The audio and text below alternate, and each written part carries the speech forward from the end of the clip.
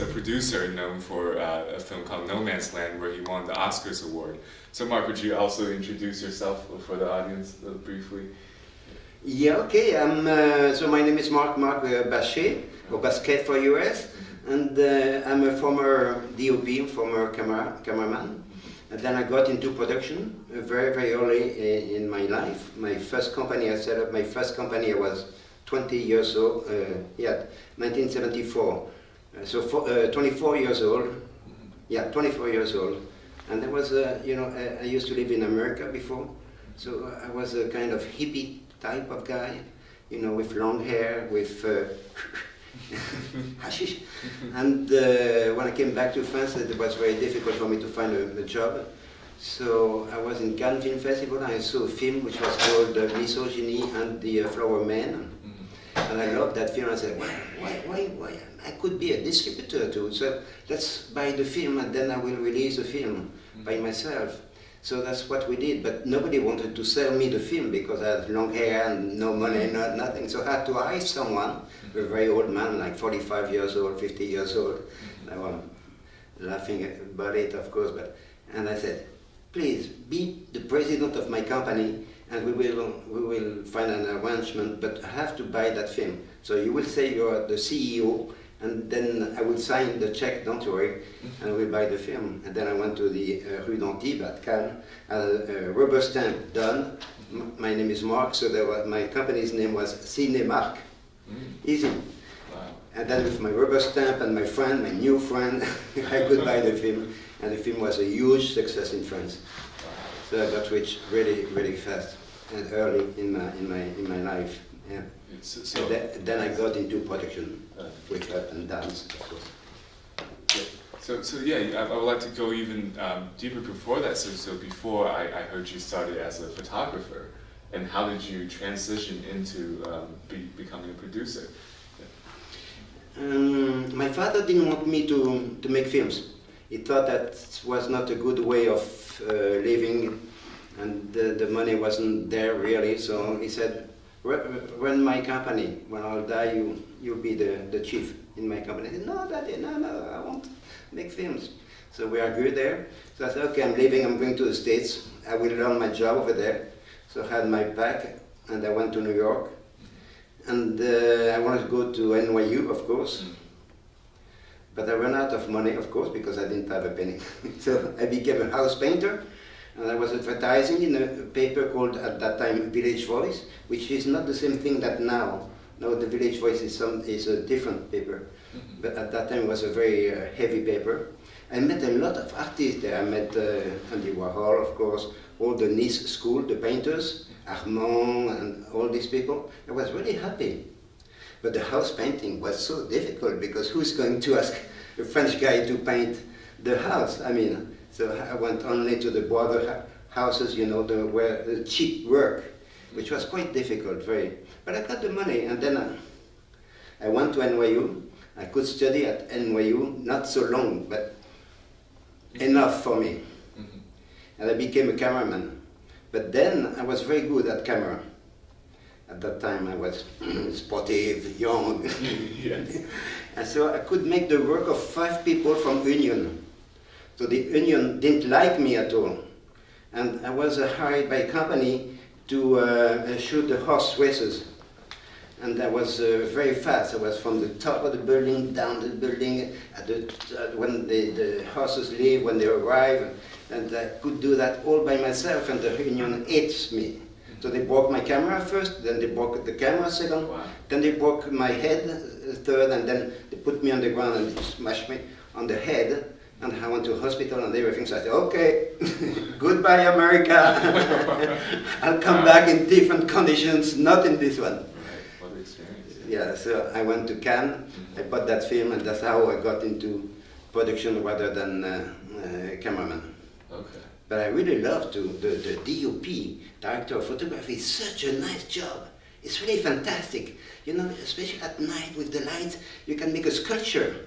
Like this door, you can make it so different if you want to. I really love that job. And to look at people, at actors, through the lens of a camera is something so different. When the woman look at you through the lens, wow! something else. It's another world. It's really different. Mm-hmm. I loved it, but life led me to some other activities, like production. Production, right. So I understand you've traveled around the world and you've filmed a lot of films. So what's next? What's next for you in terms of your career? Thank you for the question. Yeah. My career is unfortunately behind me rather than in front of me. But I wish I can get a second Oscar. Yeah, I'm working for that. I was almost there with Lunchbox and with yeah, some other films, but we will talk about it. But otherwise, I love talents. I love the people who want to make film, even if it's the first film. I really love to see them, to meet them, to talk to them. I want to hear what they have to say, and I'm very, very keen about that. So what we are doing with my friends and my company, we are going all around the world, and we are going to some spots like called co-production market or this kind of stuff, you know, where you find these people who want to make a film. So you go to Mumbai, Mami is a very good festival too, a very good spot. To Goa, very good spot too, in India. And you go to France, to Paris, Cannes Film Festival, of course, very good spot.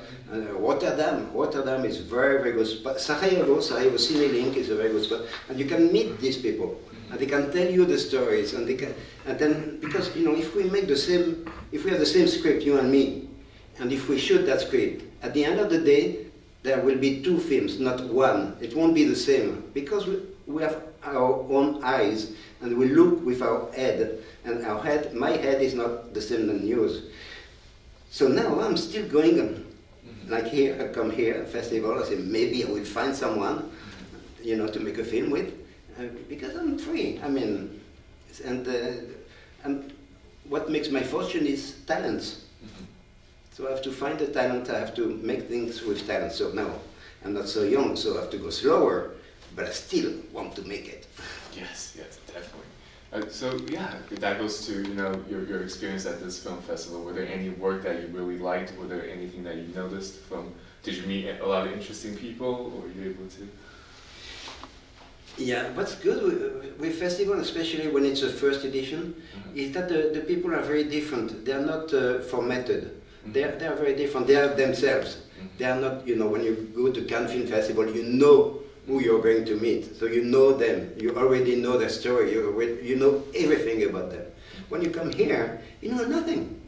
Everybody is a new one. I mean, everybody is a new brother or a new sister. I mean, because that's going to be like this. We have to, you know, we have to understand each other. We have to work each other to make a good film. So that's why I like it. And this festival is really like that. Like, you have very different personalities. Some people here say they are producer, but they just produce a short film or whatever. I produce so many films that nobody can count it. So that makes a difference. That's why it's important to meet together. You know, I don't want to teach. I don't want to. No. But I like that I could bring things to people. You know. Yeah. Yes. So this question goes back to a conversation we had before. So. You mentioned that, I mean, you definitely see a lot of scripts going to you of different people telling you their story. But with so many stories, how do you know which one you want to make a film about? You know? Yeah, I can be more precise than I was when we talked about it. As a matter of fact now, up to the year 2000, I was producing mainly French films. With a lot of success, I did a film called Doberman with Vincent Cassel and Monica Bellucci, which was a very violent film because it was a video game, the beginning of the video game plays. And then that film was the end of my career with French films.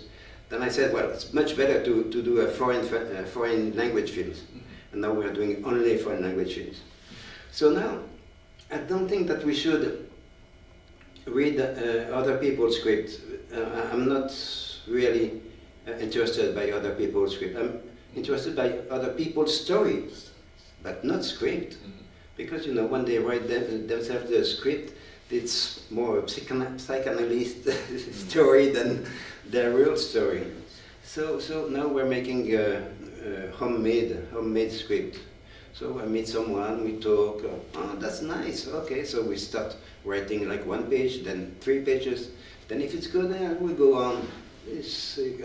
Then at the end, we can change the author, but we keep the director, of course. The director is the main key of the film, so we keep him, of course, all the way around. Yeah. So, and now I'm not working as hard as I used to, so I'm just making 1 or 2 films a year. I'm not making more films than that. It's already a lot. I see. Yes, that's already. So yeah, I mean, how do you like Maryland so far? How was your couple of days in Maryland? To be frank with you, there's a lot of Chinese people here, more than US people, more than Americans. So I love it because I'm not sure that I still love American because 50 years ago I remember what happened here. So, but I love Chinese people. I'd like to go in China and try to make a film over there. We have a company with some friends which is called Bridging the Dragon. Wow. And that company is made for making links between European filmmakers, producers and Chinese filmmakers. But it's so hard because in China, I don't know if it's important to talk about it or not, but in China you cannot talk about what I like. I like to talk about what makes the man's life difficult. Divorce, feelings, or even drugs, or all this kind of stuff which is coming to attack the people and which you have to know about it. So it's important to make a film about it to show the people that they are not the only ones to suffer. Other people suffer and other people find a solution. That's what is important. And with Chinese, we can make only period films, So it's very nice to make a period film, of course, but it's not really what I want to make. So, but little by little I will come to China. Yes. Maybe in next life, but I will. Yes. Okay, yeah. Do you have any final messages for the audience and people who are going to see the film festival? For festivals, really go to festivals, because you don't know what you're going to see. You really don't know what you're going to see, and you will be surprised. And it's so nice to be surprised. I mean, all of a sudden you see, oh, wow, I didn't know that, oh, I haven't seen that. And then you see the film and you meet the film and you meet the people and you can talk with the other people, other viewers about the film. So festivals are really, really important. It's the way you can discover new films. And for the filmmakers, it's so important to be in a festival. Now the type of films we're making, which is art house films, we need festivals. We need that our films go to festival, get an A grade, or at least something, a good grade, and then we can release a film. But without festival, we cannot release our films, because the festival make our film, it's a window for our film, and it's very important. So please, I rely upon you viewers to go to festivals and to say, I like it, I don't like it, I don't care. Just go and say what you think. It's not only Facebook or whatever, it's you yourself mind, which is important. Yeah, that's about festivals. I know you have a very important film that you made in the past. It's called No Man's Land. Could you please tell us more about that film? Yes, okay, with pleasure. I have to go back a little bit to understand what happened. First, that was in 1994, we were producing Doberman. Then in maybe 92, we produced a film called Before the Rain by Milcho Manchevsky. Huge film, so nice film, so good. We went to Venice, Golden Palm in Venice, and really nice film. And we were saying in that film what was going to happen in Yugoslavia. Because all my friends, my partners are from ex-Yugoslavia. So I was really attached to Yugoslavia. And we were saying, if we don't do that, there will be a war. If we don't do this, the war will come, and this and this and that. And everything we said happened. That was, 92. At the end of the war, 97, then we said, okay, how come what we said was not followed by the powerful people?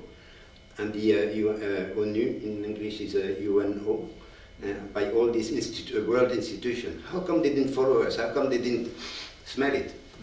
And we made that film. We said we met at that time Denis Stanovic, the director of the No Man's Land, and we said, hey, let's make a film about the Yugoslavian war and what happened and what could be. And then he was the leading part of it. I mean, he was the one who was writing. Dennis, it's really his film. And he said, yes, yes, we could make, you know, like it was a war between Serbian and Croatian, and all that on our shoulders, us Bosniak people. So let's make one guy from Bosnia, one guy from Croatia, one guy from Serbia, and they're going to fight together when they went to the same school, when they had the same lovers, when they had the same stories to tell to their parents, and they're exactly the same people living in the same street. In Sarajevo, in one street, you have the church, you have the Orthodox church, you have the Catholic church, you have the Muslim church, and you have a Jewish synagogue. You have all this on one street, like 100 meters. Everybody is together. Everybody gets along with everybody. And then the war comes. Hey, come on, let's see what's going on. So that's fight between these two people. These two men, by the way, and then they get undressed and you see them naked and they are showing the flag saying, hey, stop the war, we are the same people together. And that was a success of No Man's Land. So we went, then we went to the Oscar. So I don't know if you know the rules for the Oscar. They have about 3,000 films to watch. Then you get to a final list, not final, you get to a list of 9 films short list, then a 6 film short list, then a 3 film short list. So we went down to the 3 film short list. So we came to LA and hey, we won. And we won against a very big film like Amélie Poulain, which is a French film, which was a huge film. We won against it. But also we won against the Indian film called Lagan, which was a very good film. And the Indians were so sorry. And we said, okay, we're going to make a film with you. And you see, we'll go to the Oscar under your flag, your Indian flag. So that's why we made Lunchbox. So Lunchbox was a huge success for the art house film, of course. In the foreign language category, of course, it's not a blockbuster like a Hollywood film or like a Bollywood film. It's just an art house film, but very successful art house film. Here in USA, Lunchbox was on top of the box office for 6 weeks in the category foreign language film. So they brought, of course, a lot of money and everybody saw it. And it was the first time that an Indian film came out of the country. So we did that film, but unfortunately the Indian government didn't want to introduce the film to the Oscar race. So now we have to see for the next one. With Foxtrot, we went, Foxtrot we shot in Israel, a German co-production. We went to the 9 film shortlist, then to a 6 film shortlist. And then the president of USA said, we're going to change the embassy to Jerusalem. So the whole thing became too political, since it was an Israeli film. So we didn't go to the end of the race, of the Oscar race. But next time. But yeah, there will definitely be a next time. Mm-hmm. Did you expect, when you first won the award, was it surprising to you when you flew to the States? Did you expect that, or did you have no idea? You have no idea, right. And it's so impressive. Right. Like you fly here, then you have to queue in limousine, and so we had a limousine, which was a huge one, and you have to queue for hours in the street, in the limousine. You have thousands of limousines. Then you have to go on the red carpet, and the red carpet, they tell you when you can go, so you have to wait again. And then you get into that theater. Now the theater is a new one, it's a Kodak theater. It's not like the other one, but it's even better, I guess. But it's very impressive. And you know what they do? Like everything is filmed, is shot, right? So they don't want people, they don't want to see an empty seat. They want all the seats to be full. So if you want to go and make a pee, then you go, but you cannot come back. They will put, an extra guy, the extra guy paid for that, and they say, hey, extra, come and have a seat. So it's always look like it's full. Yeah, it's very impressed, and when your name is coming up, when the title of your film is coming up, and the Oscar is, and the winner is, wow, that you can collapse. Yes. But really changed your life, right? Yeah, it really changed your life. Since we got the Oscar in 2002, life is different, much easier to get the finance. In that panel, I used to say that the bank said, okay, I cannot say no now because to you, Marc, because you're an Oscar winner, but give me 1 week and we will look at it and if we can say yes or no. 1 week later, I had all my friends on board. So when he called back to say, no, I'm sorry, Marc, I said, no, don't worry, it's all done, thanks to you. Wow. When you first found out you won, how was the celebration like? Did you party, or did you just go home and just relax and just say, I did it, or did you go out and celebrate? Like, well, in Hollywood, yeah, you go out and celebrate, of course, and when you have the Oscar, with you, I mean, all the doors are open. Oh, wow. There you can celebrate a lot. But the funny thing in the USA, you cannot smoke inside, right? Indoors, and you cannot drink alcohol outside. Yes. So, you know, if you want to smoke and drink alcohol, you have to stand one foot outside and 1 foot inside. So then you can drink and smoke. I didn't know that, but wow, I learned something. Wow. So we spent the night with my friends with 2 legs apart. Well, living here this many years, I still didn't know that, but yeah, that's something very cool. Well, thank you so much, Marc, for your story. Yeah. Okay. Thank you. You? Yeah.